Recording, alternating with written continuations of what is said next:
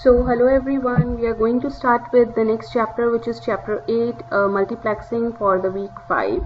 Alright, so let's start with this chapter. I have divided my this chapter into two parts. So in the first part I will cover frequency division multiplexing, what is multiplexing, frequency division multiplexing, and a little bit about time division multiplexing. Then in the next part we will talk about, in the next recorded lecture I will talk about more on time division multiplexing. So let's start with this. Alright, so what is actually multiplexing? We know that the medium, the channel, the link is shared between the various people or the various users. So the process of taking the signals from the users and combining them into as one signal and then sending that one signal on the shared transmission medium is called as multiplexing.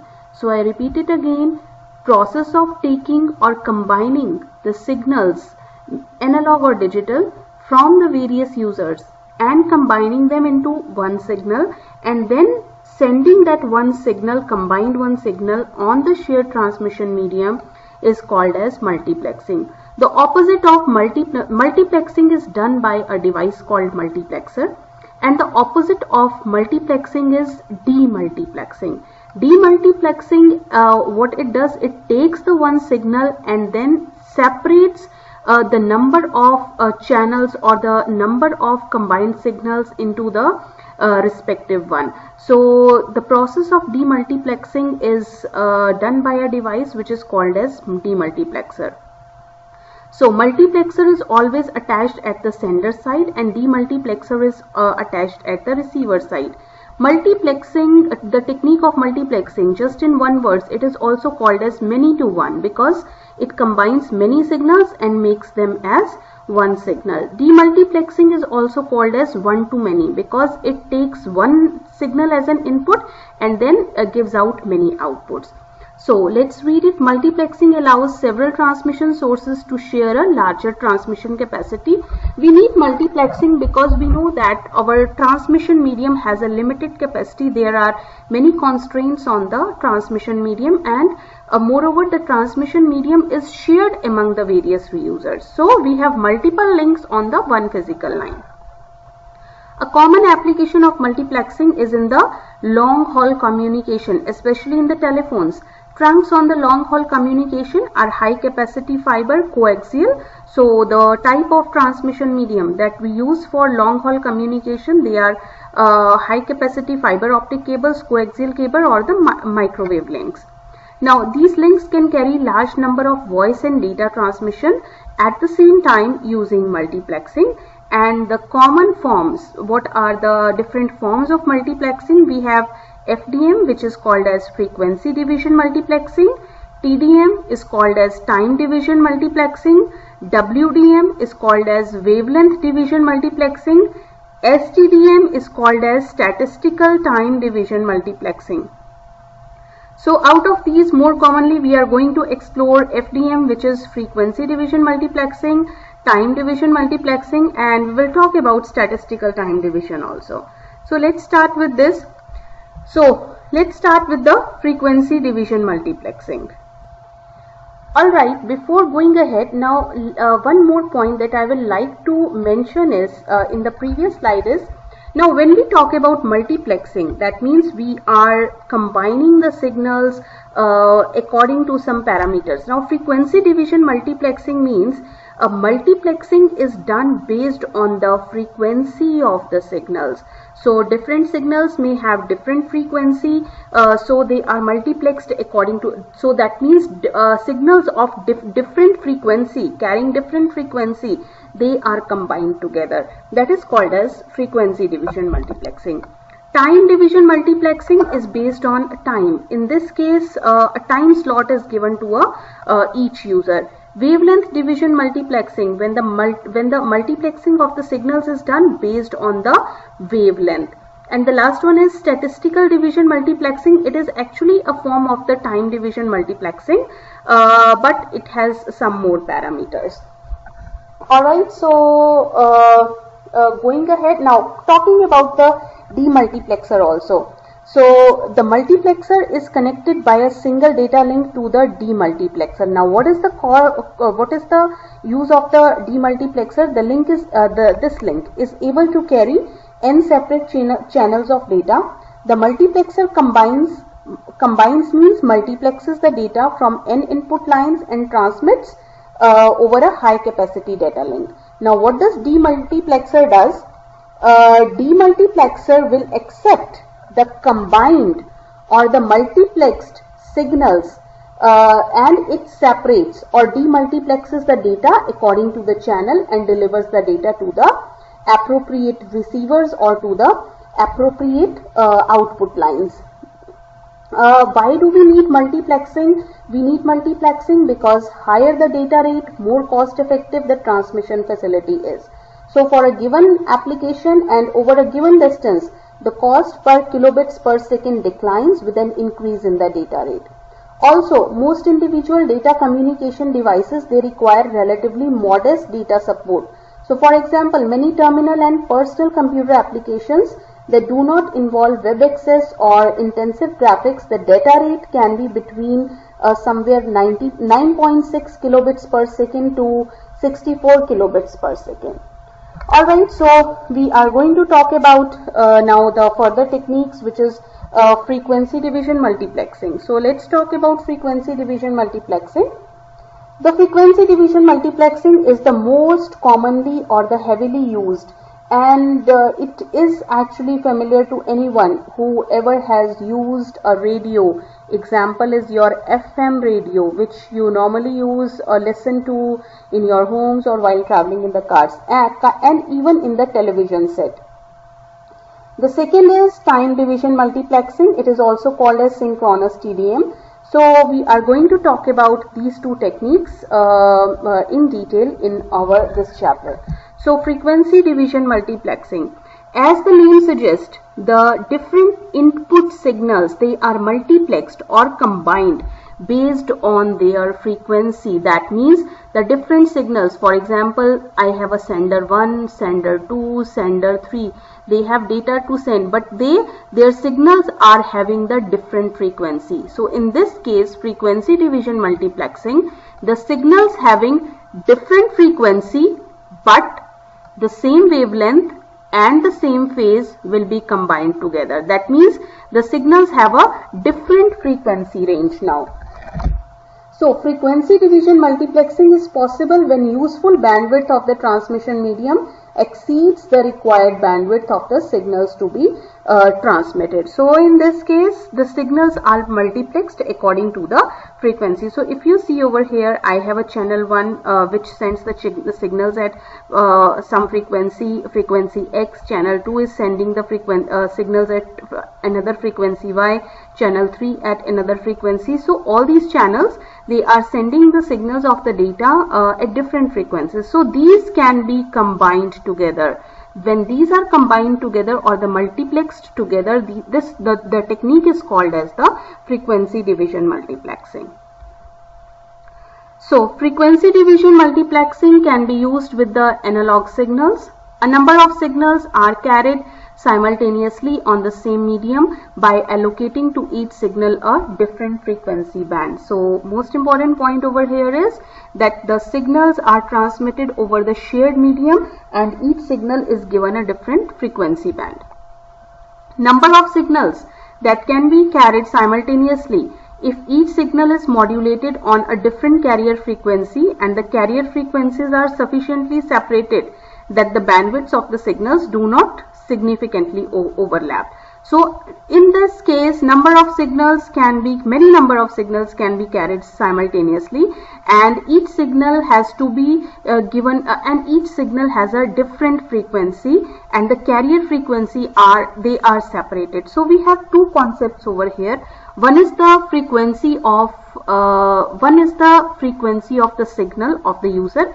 Another is the carrier frequency. So this signal will be carried by some other signal. So the signal which carries our signal from the user is called as the carrier frequency wave. So to say it as more precisely, FDM is possible when the useful bandwidth, as I said earlier, of the transmission medium of the link exceeds the required bandwidth of the signals to be transmitted.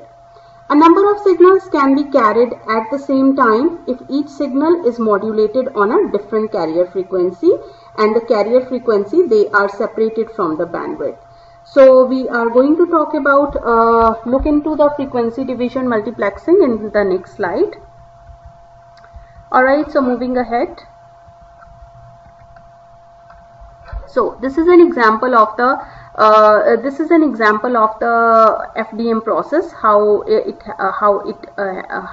is done. So for example, in this case, I have a user 1, I have a user 2, I have a user 3 on the sender side. Now this is the frequency of the signal. This is the frequency of the signal, and this is the frequency of the signal. So this signal will be imposed on some carrier frequency wave. So something that will take, because we need a carrier also.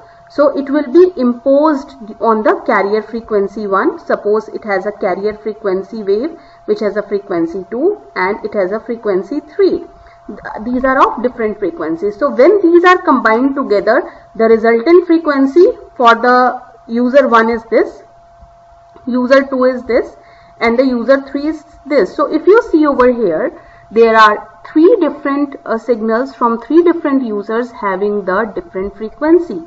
Now these are combined together and they form a wave something like this. At this point, this is called as multiplexing. Now if you see, when these signals are combined together, this is called as multiplexing. So a multiplexer or a modulator, multiplexer will be used on the sender side. Now at the receiver side, what we have at the receiver side, we have something opposite. We have the filters. We have the filters. Now what these filters will do, these will separate the different signals. These will separate the signals having different frequency. So we will have this filter will take this signal and separate out the signals having the different frequencies. So we have frequency for user 1, a signal for user 2, and signal for user 3. Now the next point over at the receiver end is to separate the carrier frequency and the user frequency. So to separate it, we use a demodulator. So carrier frequency gets separate and user frequency gets separate. This is called as demultiplexing. So this process over here, when we use the filter to separate out the signals having the different frequency, this is called as the demultiplexing. So this is the demultiplexing. So moving ahead, in the case of digital input signals must be passed through modems to be converted to the analog. It is used in TV cable, used in cell phones, used in radio broadcast. So more precise overview of the FDM is given over here. So before we discuss this slide, let's talk about some other important terms. Let me go back to this diagram. Right. So in this diagram, what is shown over here, a general case of multiplexing, frequency division multiplexing is shown over here. So if you can see over here, there are 6 signal sources from 6 different senders. They are fed into they are sent to the multiplexer, and with multiplexer modulates each signal on a different frequency. It can be any frequency, frequency 1, frequency 2, and each modulated signal, if you see each modulated signal over here, each modulated signal requires a certain bandwidth centered on its own carrier frequency, and that is referred to as a channel. So each signal that has been modulated, it requires its own bandwidth, which is called as channel. And to prevent the interference, the channels are separated by the guard bands, which are unused portions of the spectrum. So if you see over here, between each channel, there is a dark black line. So what is the purpose of this dark black line? This dark black line actually separates the channel 1 and channel 2 from being interfering with each other. So this dark black line between the two channels is called as the guard band. This is a guard band. Now the purpose of this guard band is to prevent the interference of the frequencies of two adjacent channels. So for example, this is a signal of frequency 1. It is sent using its own channel, and it is sent using its own channel 2. Now channel 1 and channel 2, they are separated by some frequency that is called as guard band. Now this is the unused portion. Imagine a situation, for example, if this signal is sent. Now a second signal has to be sent. If we don't have some separation between the two channels, the signals will overlap with each other. And imagine in the case of FM radio, which you normally listen in your car or at your homes, if two stations are mixed together, just imagine what information or what voices you will be hearing. So that's why the stations are separated by a guard band, and the guard band is the unused frequency. Some frequency is given to this band, but that is not used. That is called as the unused frequency. So to prevent interference, the channels are separated by guard bands, which are unused portions of the spectrum. Composite signal which can be transmitted across the medium. It can be analog. And the input signals can be either digital or analog. So in case of digital input, the input signals must be passed through modem to be converted to analog, and in either case each input analog signal should be modulated to move it to the appropriate frequency band. Alright, so next we move to the diagram that we were supposed to discuss over here. Alright, so this diagram actually shows the frequency division multiplexing in a more detailed over here. So we have many these M1, M2, MT. What are these? These are the signals. So these are the analog or digital signals. These can be the analog or the digital signals. Now these signals have certain frequency, and these signals are to be multiplexed onto some transmission medium. So each signal M1, M2, M3, each signal is modulated onto a carrier frequency Fi. So each signal will be it may have some carrier frequency F1, F2, F3, F4. So M1 is modulated using carrier frequency M1, M2 is modulated using carrier frequency F2, and similarly F1, F3, Fn or F3. Why? Because multiple carriers are to be used and each is referred to as subcarrier. So these are called as now subcarrier. Any type of modulation may be used. So any type of modulation can be used. We have different types of modulation techniques also. So what is the resulting signal here? What do we have? The resulting signal. The resulting analog modulated signal are then summed to produce the composite baseband signal. So after this we will have some signal. After this we will have some signal. After this we will have some signal. So these signals are added together to produce a summed up baseband signal. So the signal that will be produced by combining all these modulated signals will be called as the baseband signal. Now why it is called as the baseband signal? Because it is used to designate the band of frequency, because this signal which we have now has a range of frequencies of the signal to be delivered by the source and used as a modulating signal. So this signal actually consists of signals of many frequencies. So this was a diagram at the transmitter side or at the sender side.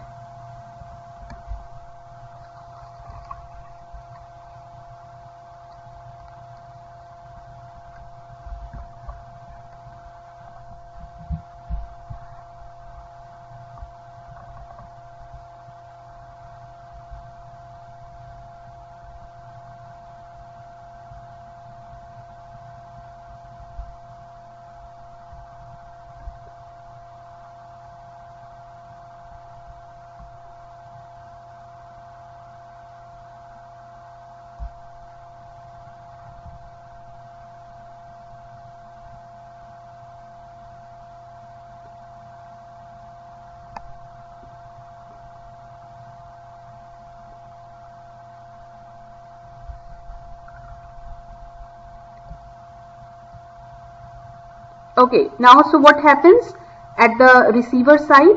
We will talk over here again. So the analog signals may be transmitted over the suitable medium, and at the receiving end the FDM signal is demodulated to retrieve MBT, and it is passed through N band pass filters, each having a frequency Fi. Now if you see over here, this signal is passed through the transmission medium. At the receiver side, this ST signal is received. Now this ST signal is passed through the main receiver and it produces the signal MBT, which was over here. Now this MBT signal is passed through the band pass filters having the different frequency so as to produce the signals with the carrier waves S1T over here like this.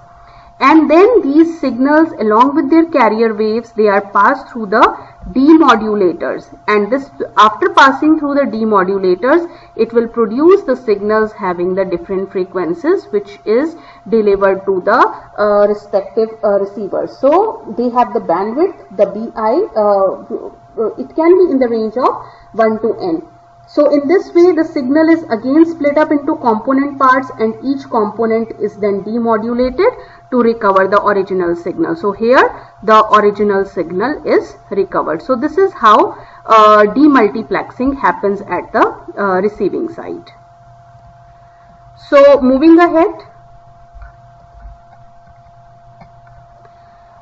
Alright, now let's talk about guard bands. Do we really need guard bands? So in this figure, there is no guard bands which may cause overlapping. Guard bands are actually used to prevent the overlapping of the signals. So if we don't have the guard bands, the different signals will overlap each other and we will not be able to we will not be able to get what is being there in the signal, or we will not be able to make it out of from the signal, make the data correctly out of it. So that's why we need the guard bands.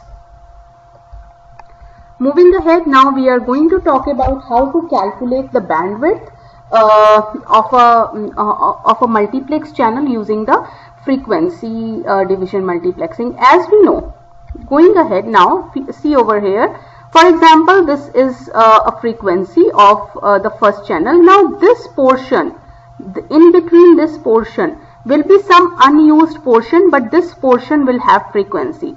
The purpose of this portion is to separate the signals from the two sources so that they do not overlap with each other.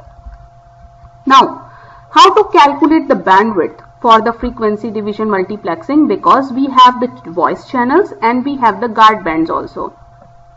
So let's have an example over here. For example, you are given 5 voice channels, each with the 4 kilohertz bandwidth. Now let me draw over here. So you are given 5 voice channels, each with a 4 kilohertz bandwidth. So for example, I have like this. I have 5 voice channels. This is the first voice channel. This is the second voice channel. This is the third voice channel. This is the fourth voice channel. And this is the fifth voice channel. So I have 5 voice channel, each with a 4 kilohertz bandwidth. What is the bandwidth of this? 4 kilohertz, 4 kilohertz, 4 kilohertz, 4 kilohertz and 4 kilohertz. Now there is a need, we will read it at the later. There is a need for a guard band of 2 kilohertz between the channels. So let me just name the channels. This is channel 1. This is channel 2, this is channel 3, this is channel 4 and this is channel 5. So in between the channels we need to have a guard band. Alright, so that means over here I should have a guard band.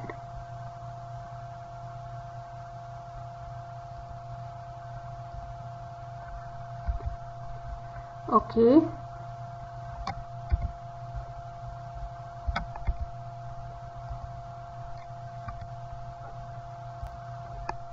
Okay, so going back, so in between the channels, for example here I need to have a guard band. That means and the frequency of the guard band is 2 kilohertz. That means it is 2 kilohertz.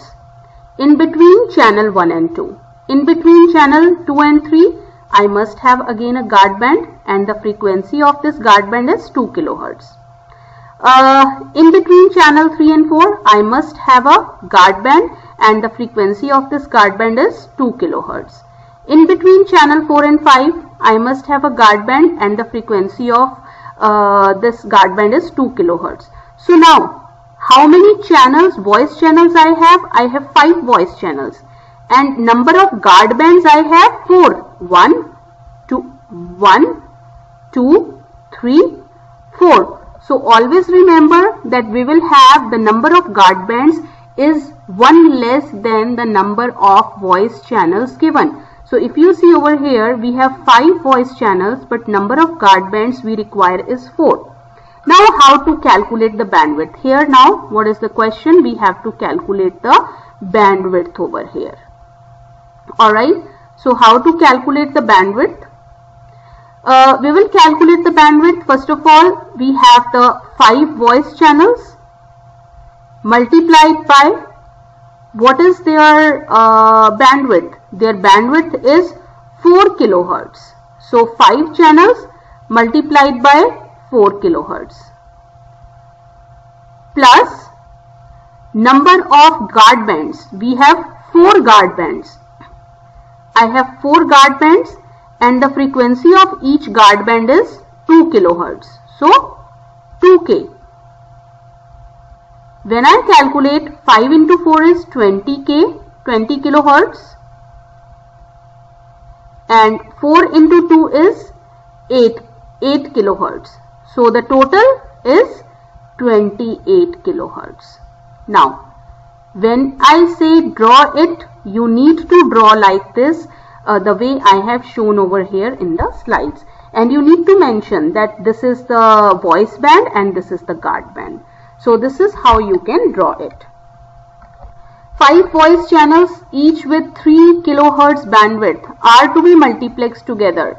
There is a need for a guard band of 1.5 kilohertz. So what is the bandwidth? So I have 5 voice channels. Let me draw over here. I have 5 voice channels.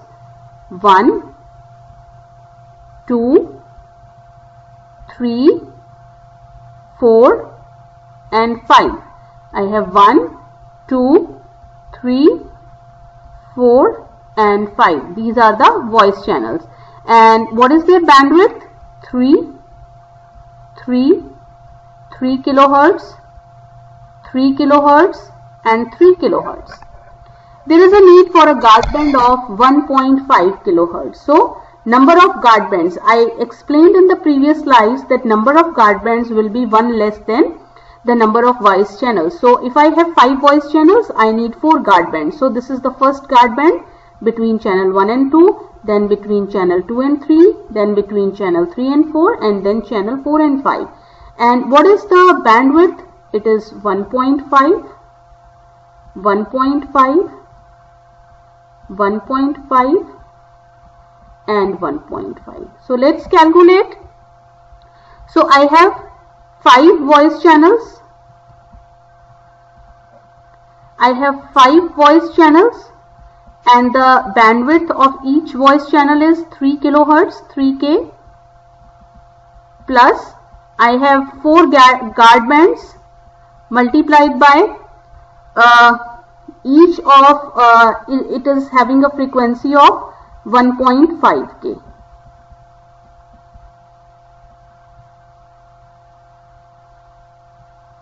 So 1.5K. When I calculate it, I get 5 multiplied by 3 is 15K, plus 4 multiplied by 1.5 is 6K, 6.0K. And hence the answer is 15 plus 6 is 21 kilohertz. So the total bandwidth that is required for this example is 21 kilohertz. Let's check. If you see the diagram is given over here, and how to draw it you can check from here. Okay, now let's talk about analog signals hierarchy. So let's talk about analog signal hierarchy in this slide.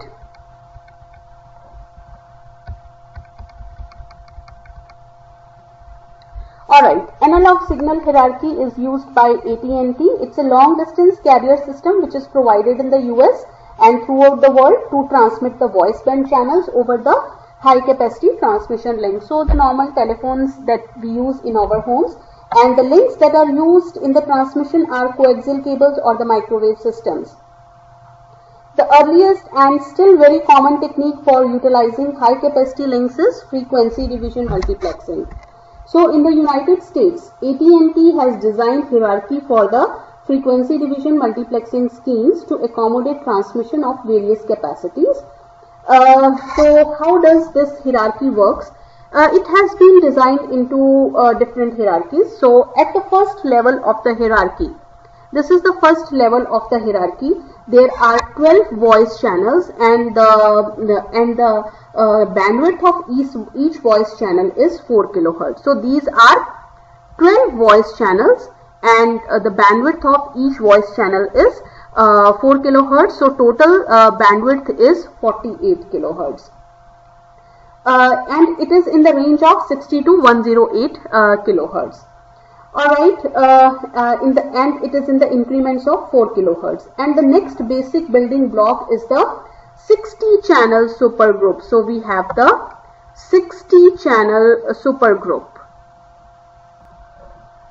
So there are 60 channels in this supergroup, which is formed by the frequency division multiplexing of 5 group signals. So at this group, each group is treated as a single signal with the 48 kilohertz bandwidth and is modulated by a subcarrier. So the subcarriers may have the frequency between 420 to 612 kilohertz and in the increments of 48 kilohertz. So what does this mean? That it means in the first hierarchy we have only less number of voice channels. In the second hierarchy, there are 60 voice channels and the total bandwidth is 240 kilohertz. And in the third hierarchy, there are 600 voice channels and the total bandwidth is 2.52 megahertz. And in the last group, there are 3600 voice channels, 6 master groups, and the bandwidth is 16.984 megahertz. So this is actually the hierarchy which is offered by the AT&T. Now we will talk about, that was all about the frequency division multiplexing. So now we are going to talk about the time division multiplexing. So time division multiplexing, it's a digital multiplexing technique. Frequency division multiplexing is an analog multiplexing technique. So it's a digital multiplexing technique for combining several low rate channels into a high rate channel at a specific time. So what happens in the time division, in the frequency division multiplexing, the channels are multiplexed, the channels that are multiplexed have different frequencies. But here in the time division multiplexing, the channels that are multiplexed, they are allocated different time. So it's a quite different type of multiplexing technique. We have synchronous division multiplexing also, but we will talk about it later. So let's understand the basic idea regarding the time division multiplexing. Now in the time division multiplexing, suppose we have n users and they are connected to the receivers by the single transmission medium. Now this transmission medium has to be shared among all these senders. So what happens is this medium is shared among the users not according to the frequency but according to the time. So how it is shared according to the time? So for example, the user 1 will be allocated time to send it frame. Suppose it has 1 frame to send, it sends the 1 frame. Then after this, user 2nd will be given the time, user 2nd send its frame, then user 3rd send its frame, and then user 4th send its frame. Then again this process will be repeated unless all the data all the users have been sent. So now user 1 will send again, then user 2, then user 3 and user 4. And then again user 1 turns come again, then user 2, user 3 and user 4. So this is how the time division multiplexing is followed. So in time division multiplexing, each user is given a time to use the shared transmission medium so as to send the data instead of using the frequency. Now at demultiplexing, when this is received, so suppose for example this is frame 1. When this frame is received, this will be a first frame, this will be combined as one. This will be a second frame, or we can say group, and this will be the third group. So when this first group is received, this demultiplex will separate out. So it will send this first frame to the first receiver, second frame to the second receiver, third frame to the third receiver, and fourth frame to the fourth receiver. This is actually you can say efficient multiplexing technique which is used in the modern day industry today, and we will explore more about it. So time division multiplexing. So if you see over here, time division multiplexing is depicted over here in this figure. So multiple digital signals or even the analog signals, they can be carried into the same transmission path by interleaving portion of each signal in time. So the signals are interleaved. The interleaving can be at the bit level or in the blocks or bytes for the larger quantities. So for example, suppose there are 6 channels, so channel 1 is given the time, channel 2, channel 3, 4, 5, 6, and then so on. This process carries on. Now we talk about synchronous time division multiplexing. It's a type of time division multiplexing. So synchronous time division multiplexing can be used with digital signals or with the analog signals which carry the digital data. So in this form of multiplexing, data from the various sources can be carried in the repetitive frames. This is what I showed. So repetition of frames is there. Each frame consists of a set of time slots, and each source is assigned one or more time slots per frame. So each source is given a time slot. Synchronous TDM, it is called as synchronous not because of synchronous transmission, but because the time slots are pre-assigned to the sources and it is fixed. So each user has a fixed and a pre-time time slot. That's why it is called as synchronous.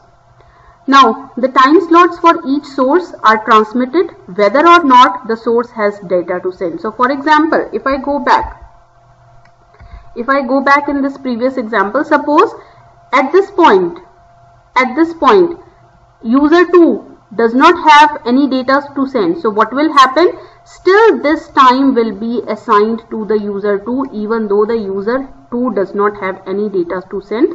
This is called as synchronous time division multiplexing.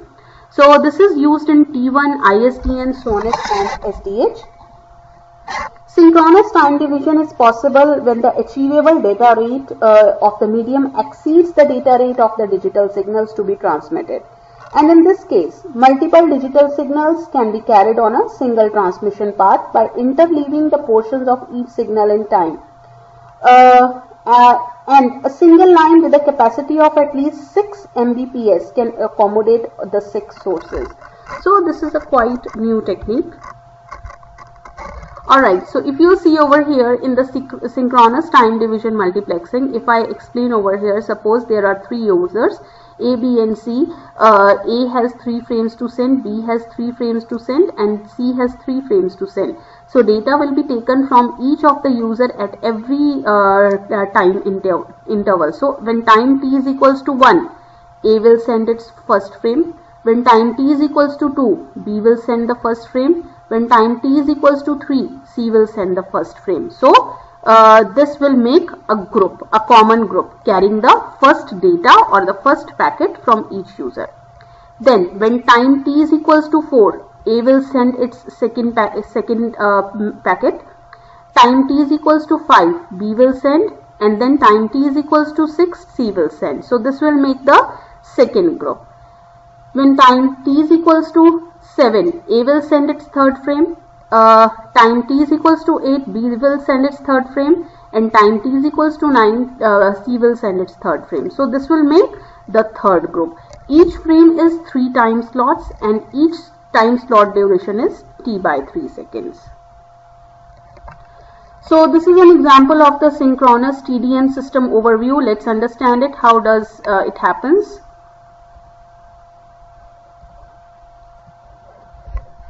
So let's understand this diagram. Now this is a depiction of the synchronous time division multiplexing. Now this upper part shows how the data is sent from the sender side, and the lower part shows how the data is received as receiver side, and this talks about the frame. It may be empty or it may be occupied, about the TDM frames.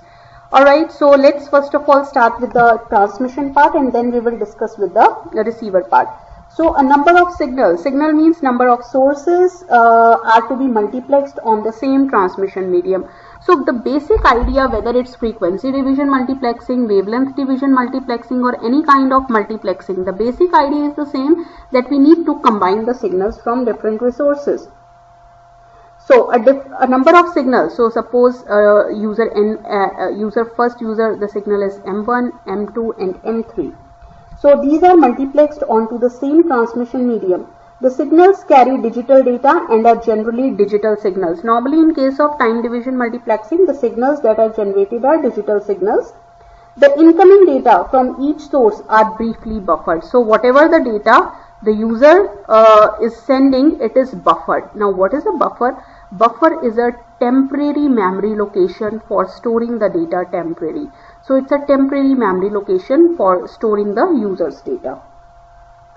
The buffers are scanned sequentially to form a composite digital data stream. Now when these signals are saved in the buffer, now these are scanned and they are then combined to form a digital data stream, which is called as the combined signals from each of the resources. So the scan operation is sufficiently so rapid that each buffer is emptied before more data can arrive. This scanning operation is quickly within a blink of the eye. So thus the data rate of the combined signal stream must be at least equal to the sum of the data rates of the MIT. That means the combination of these signals. So the digital signals that we have scanned and combined may be transmitted directly through a modem, so that analog signal is transmitted, and in either case transmission is typically synchronous. So now this combined signal is passed through the modem. So this was all about the sender side. So the transmitted data may have a format, something like over here. When this data is transmitted, this transmitted data will be in the form of frames like this shown over here. So the data is organized into frames, and each frame contains a cycle of time slots, and in each frame one or more slots is dedicated to each data source. So each user or each data source has a time slot dedicated for it. The sequence of slots dedicated to one source from frame to frame is called as the channel, and the slot length equals to the transmitter buffer length. Typically it is in the size of the bytes. So it is in the size of the bytes. So the bit interleaving technique is used. What is bit interleaving? That means first bit from source 1, first bit from source 2, first bit from source 3. Then second bit from source 1, second bit from source 2, second bit from source 3, and so on. This is called as the bit interleaving technique. So bit interleaving technique is used for making out the frames. Now what happens at the receiver end? At the receiver end, this modulated time division multiplexed stream is received. So it is demultiplexed and routed to the appropriate destination buffer. So it is passed through the it is demultiplexed. For each input source, there is identical output destination that will receive the output data at the same rate. So at the receiver end, the opposite operation is formed. This signal is received, sent to the modem. It will result in the combined data stream, and then it will do the scanning of this combined data stream and generate the individual signals, send it to their respective buffers, and then the individual signals will be retrieved and then sent to the sender. So synchronous TDM is called synchronous not because synchronous transmission is used, because time slots are pre-designed to the sources. So the time slots for each source are transmitted whether or not the source has data to send. So each source will have a time whether or not the source has a data to send. So more on summing up the time division multiplexing. It's a digital multiplexing technique to combine the data. It has a medium data rate, signal data rate. Multiple digital signals are interleaved in time. Interleaved means first of all first bit from A, B and C, then from A, B and C. So this is how interleaving principle works. Time slots are pre-assigned to the source and fixed. And time slots are assigned to the sources even if the sources they do not have the data to send. Do not have to be evenly distributed among the sources. So just a conceptual view of TDM. So in the time division multiplexing, we have we need to multiplex the signals based on time. So we will do the interleaving of the bits. So first we take the bit 1 from user 1, then bit 1 from user 2, and then bit 1 from user 3. We make a group out of it. Then we do the same thing, then we do the same thing. So when it is sent at the receiver side, these are multiplexed. Bit 1 is sent to the receiver 1, bit 2 is sent to the receiver 2, and bit 3 is sent to the receiver 3. So this is all about for this lecture, and more on time division multiplexing we will discuss in the part 2 of this lecture. So thank you so much.